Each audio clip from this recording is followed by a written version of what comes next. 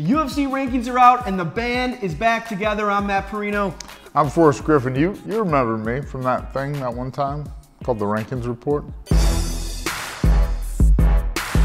All right, so let's start with the main event. The rankings are out. Rory McDonald drops down to number 2. Wonderboy Thompson takes that number 1 spot. It was a good fight, very technical fight. What were your thoughts on it, and are you happy with the movement?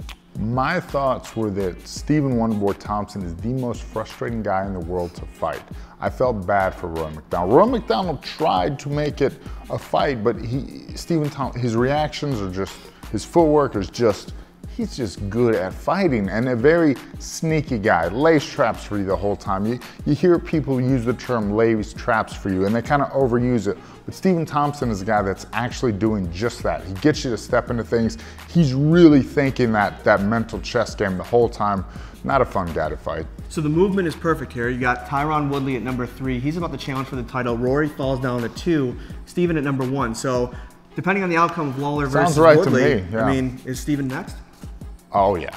Oh yeah. I mean, he's been on a tear. He's been doing things that no human has ever done, ever. No human ever.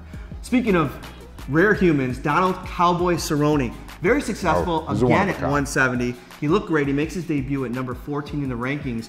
I mean, what are your thoughts on this? I mean, he's ranked at number 4 at 155, but he looked good where he was. Should he stay? He beat up a guy that has fought as heavy as 205. Granted, a little chubby at 205, but he beat up a guy that was bigger, stronger, has KO power for 70, has KO power at 185. You know, he knocks people out left and right.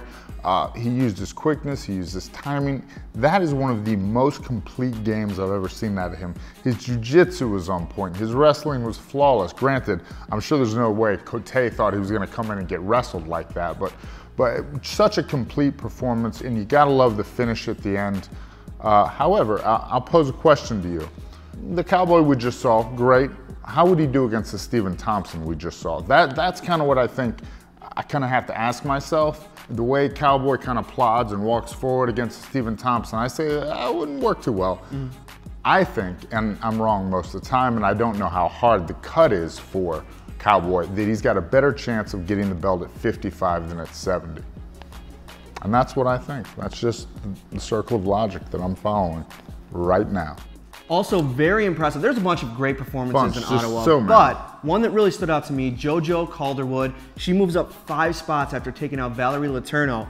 Great performance, great jump, but only 5 spots taking out the former challenger. I mean, did maybe the fact that it was at 125 have something to do with it? Yes, it did. We talk about rankings and weights and fighting out of this class and you can't be this rank and that rank. It's just not even the same thing. It's literally apples and oranges, or it's apples and different size apples, I guess would be the thing.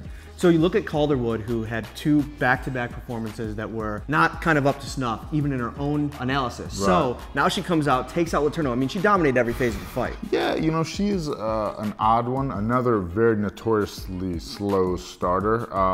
And she, even thinking back as far as when she was on the show, she's had fights where she looked brilliant and fights where she looked not great. So again, you don't really know what you're gonna get and you don't really know how she's gonna match up. As always, he's gonna go to our fan comment section where you leave a comment and we talk about it. What's the fan comment? Comes from Steven Fernandez, and he writes, Red King versus Stephen Thompson wasn't boring. It was very technical. Both guys didn't want to get caught, which showed us both did get tagged a few times each. But in the 5th, when Thompson had him hurt, I think he let him off because it's his friend and he pretty much knew he had to win. No reason to risk getting KO'd as Rory has that power. Good fights tonight on the main card, real good. Okay, I wanted to bring this one to you for simply this reason. You fought Stephan Bonner 2 times. You guys are best friends. You do commercials together. You know, you're friends. Yeah. So what's it like to fight a friend, and did that have any kind of impact on this one? I think about it not like a sociopath, but like an animal.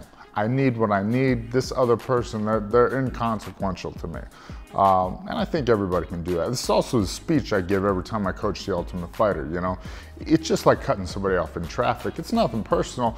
I just have to get said resources before you get said resources. I just need it more than you, because I'm me and you're you. Speaking of coaching the Ultimate Fighter, so you were on a 4-week vacation, right, down in Argentina? You didn't get any suntan, though. Yeah, it's winter down there. That's how the world works with the equator and stuff. Hey, who knew? I didn't know when I packed. No, I did. I'm not stupid. So this guy, Steven, I don't know about this. He makes a couple points. One, he says they're friends. Two, he brings up what I think is a more valid point. When you had him hurt, don't go in for the kill because you don't want to get knocked out in a fight you're gonna win, right? So he brings up two separate points. I don't know if either one of them played a part. I don't think Red King there was that hurt. I thought, you know, he's just having problems with the nose. He just needs a second to collect himself, and he actually fought the last 20 or 30 seconds of the fight really well. You know, when I watch that fight though, I feel sorry for people that have to fight Stephen Thompson because he's not offensive as far as throwing punches. He's offensive with his footwork, making you do something that you don't want to do and that he wants you to do. Very tough guy to fight. But I would fake though, an injury if I had to fight him. But as you say that though, like you say, look at some of the top guys in the division. You know, Lawler, he just fought Johnny Hendricks who came forward. Even Tyron Woodley, who's a wrestler, will come forward. So he can still be kind of entertaining and finish fights with these kind of guys that are gonna have to do something against him. I might be crazy, but I think that Roy McDonald was actually the biggest test for Stephen Thompson on his way to the belt. And I am actually crazy. As always, go to UFC.com for the complete rankings. Next week will be better. I've had a long layoff. I have ring rust from doing the rankings report. You know, I'm like, where's the steak? There's no wine here. What the hell? Place. I gotta pick up after myself in this country. To live in a hotel room for a month straight. It's not that bad.